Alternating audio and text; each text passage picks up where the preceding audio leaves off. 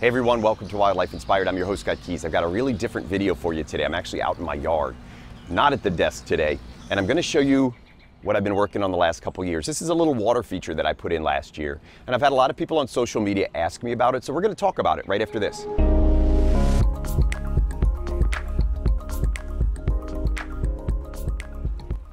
Now, if you've followed me on social media, you know a couple things about me. One, I'm a native plant freak, and I've also been converting areas of my yard over the past 5 years into a habitat that is more suitable for wildlife and birds. Now, part of the motivation was to photograph more birds on my property, but I also have found it just really rewarding in general.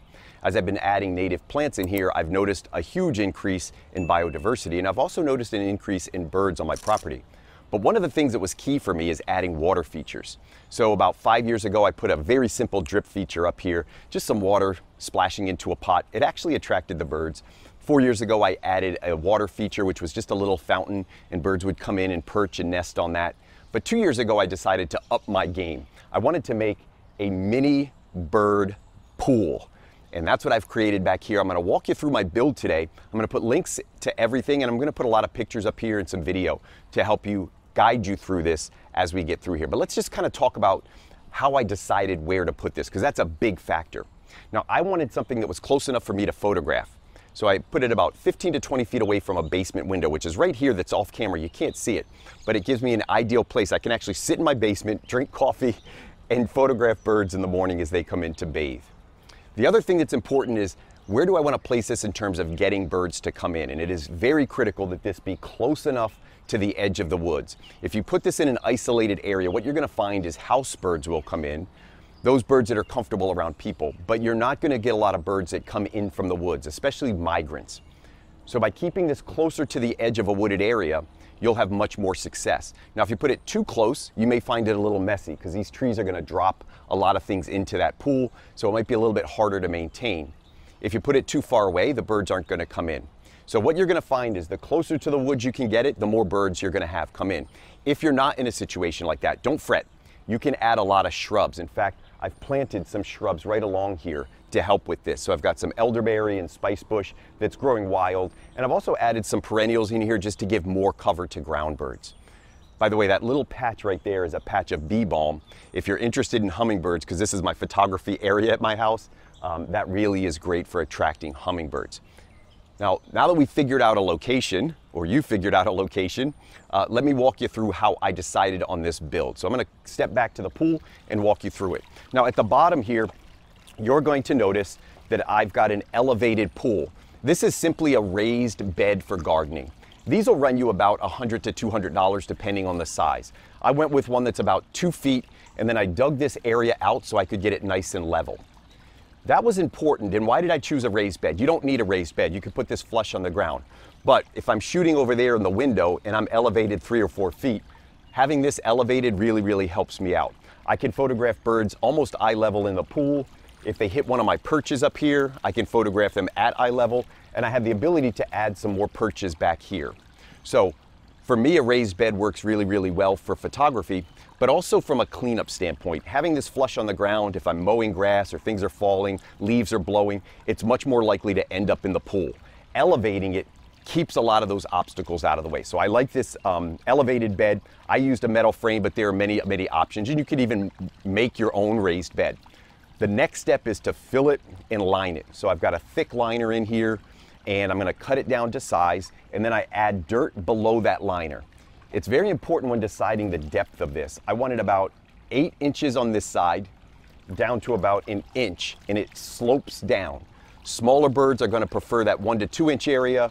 Larger birds might enjoy this deeper area, and then every now and then I'll have some wildlife come in. We'll talk about that in a minute. So I filled it with dirt, I've added my liner, and last year that's about all I did. I did want something to attract birds, and running water will do that, so I put a solar pump in here. I found that it worked very sporadically. It was a very cheap solar pump, and this year I have upgraded a lot of features. So let's talk about the upgrades. Oh, by the way, fill this with rocks. I put smaller rocks on the low end, I put bigger rocks on the tall end. All right, so that's kind of the setup here. This year I elevated the game. I wanted continuous running water that was electrically supplied. So I added an outlet here. I'm not going to get into the build of an outlet. You can Google that for yourself. If you hire somebody, it's going to cost you $1,000 to $3,000 to run a 20-foot length from the outside of your house to an electrical source, which I have right here. I did this one myself. I was pretty proud of it. I managed most of it myself. So, and I followed code. I dug the line. I felt really, really good about that. So that little rock that's over there is a fake rock. I'll link that too because I found this helpful. I've got 2 of these fake rocks. And I've got the electrical underneath there, and that's supplying continuous power on a timer to this fountain. Again, I'm gonna link that below as well. Put some rocks up here so it trickles down, and I get that effect all day, and the birds will actually land right on there and drink from the fountain, or the noise will help attract migrating birds. And I do apologize because I'm outside. I've got a lot of ambient noise out here today. There's some birds that are pretty loud up here. Other things I've added to this. I wanna watch what's happening all day long, and I've got 2 things we're gonna talk about. Behind me on this side, I don't think you can see it, is a Ring camera, and that's solar powered. Now I could certainly run it off the electrical since I've had it, but I bought this last year before the electrical, and oh, the birds are loud. And it worked so well, I never had the need to power it continuously. So I'm using a solar powered Ring camera on the back here, and the electrical powered fountain. In terms of other upgrades, I wanted something that looked a little bit better than the metal on the outside. I had some stones laying around the house, so I added these. Oh my God, there is a raven and 4 blue jays over my head. Okay, I think they've left. We'll continue the video. I'm not even gonna edit that out because it was kind of fun. I had some rocks left over from when they built my house 20 years ago. I took those rocks and cemented and mortared them to the outside of this. Something decorative I think is helpful, especially if you're doing photography. The birds could care less about it. I think it looks a little bit cleaner. And if I have company over or somebody's looking at this and I'm showing it off, it does look really, really nice now. So on 3 sides, I've got this facade on the front. I mentioned the fountain that I added this year. That's electrically sourced. I'm gonna put a link down there for you. Not super expensive. And then the last thing you wanna do, especially around photography, is add perches in. Now I've got a piece of driftwood that I found here from somebody selling it on Amazon. And they really, really like to perch on that. And I'm gonna be putting some pictures up here as I go, but they really, really like that driftwood to perch on it as they decide whether they're gonna jump in or not.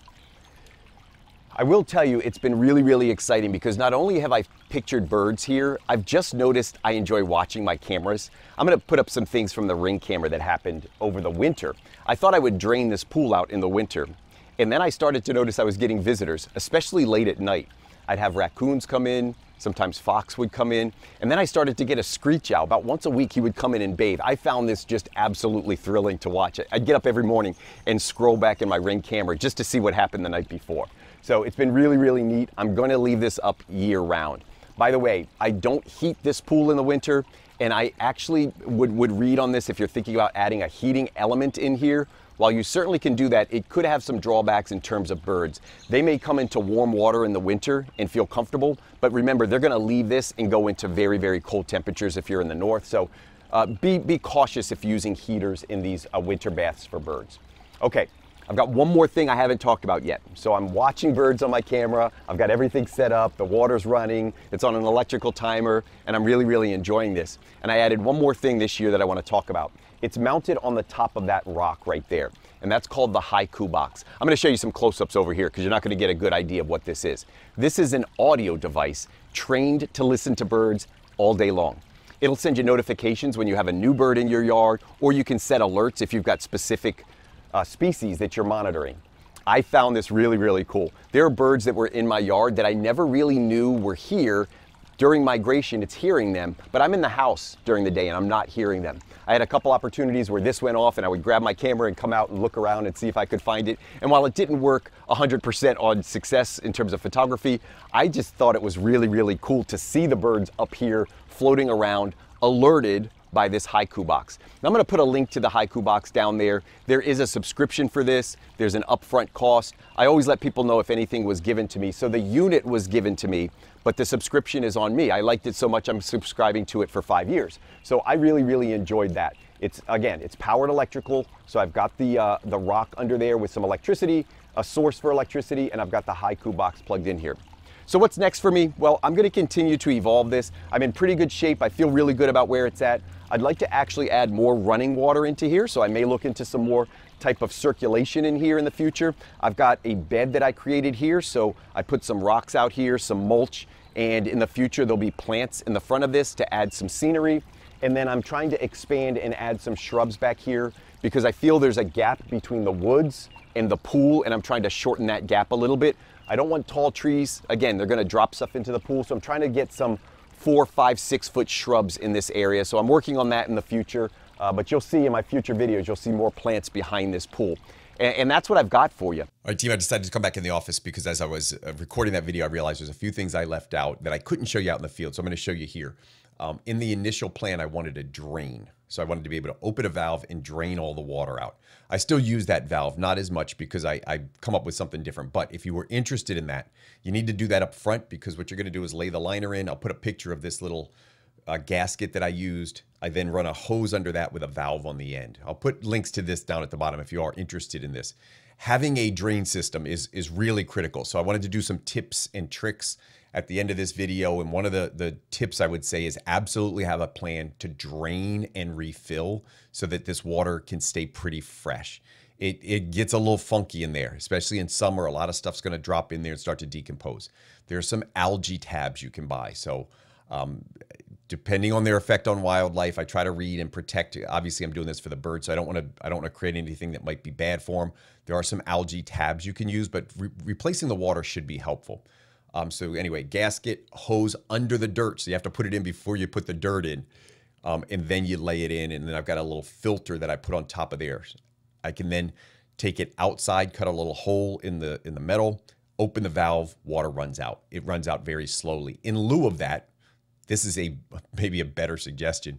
I'll put a picture of this. This attaches to a drill. You put 2 small pieces of garden hose on either end. You stick it in there, you turn the drill by hand, and it flushes it. It pumps it out pretty fast.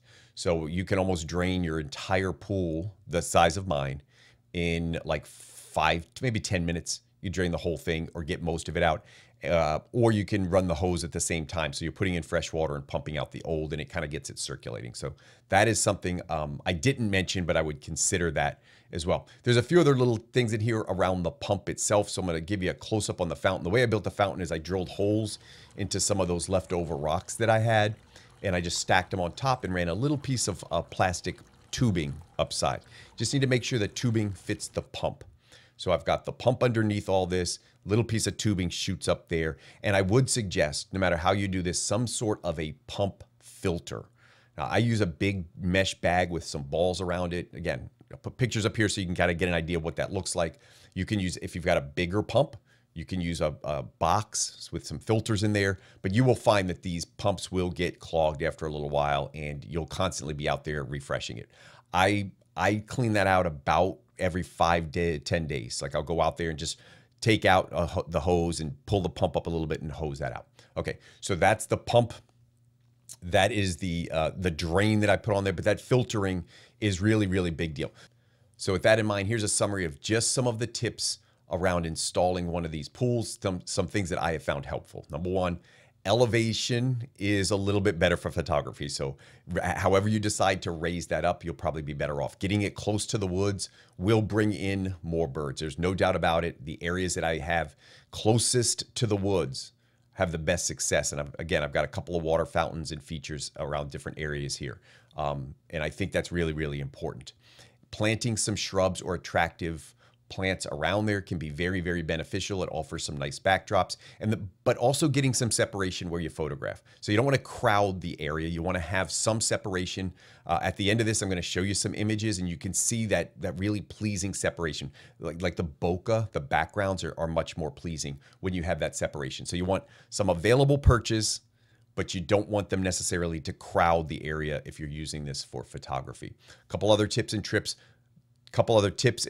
is having a drain system or a water replacement system ready, being ready to deal with maintenance and kind of refilling that water on a fairly regular basis, maybe weekly or bi-weekly, just having a plan out there, knowing this is not necessarily a once and done. If you want a true wildlife pond, and you just want to build one and put it out in the woods, the birds and frogs will love it. You'll probably get more amphibian action than you will bird action, but they'll come in and check it out. But for me, a lot of this was for photography. So I want to make sure I have a place that's clean and healthy and hygienic. And I'm not necessarily trying to attract frogs and amphibians as much as just birds. So I'm going to clean that out on a regular basis. So having a drain system or a filter system is another tip that I would say is really, really, really important. And then having some audio and video available. If you're going to enjoy this, enjoy it all the time. You get some cool things in there when you're not watching it. So I showed you my Ring system, but you can use any camera system there. And I also showed you that Haikubox, which is really interesting to get the audio of what's around that area.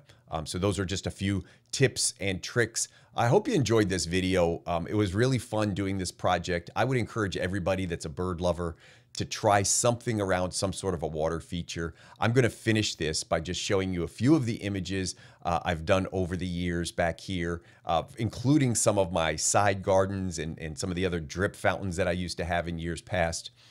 And I'm going to show you a couple videos as well. I think you'll enjoy this. I am going to remind you to subscribe to the channel. I have a lot of other content. So this is a little bit different for me, but I have a lot of content out there. So subscribe to the channel, hit the ring bell for notifications.